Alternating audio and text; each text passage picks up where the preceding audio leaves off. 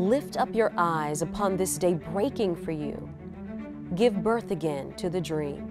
Women, children, men, take it into the palms of your hands, mold it into the shape of your most private need, sculpt it into the image of your most public self. Lift up your hearts. Each new hour holds new chances for a new beginning. What does reading feel like?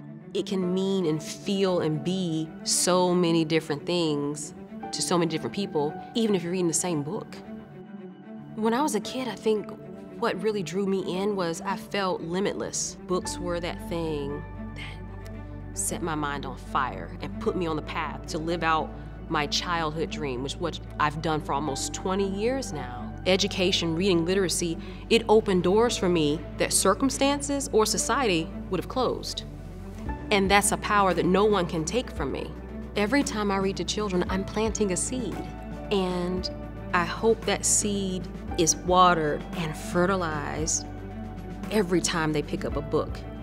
And they can experience what I did as a child. They open up a book and they learn something about the world around them, the world outside of their room, the world outside of their town, the world outside of their pain or their fears. To know that there's a big world out there that they can have access to.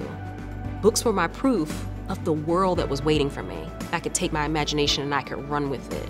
And I could start to make those things that were in my head tangible and real. And man, if I can give that to kids, if I can plant that seed, I can't imagine anything greater, or greater calling. I can't imagine.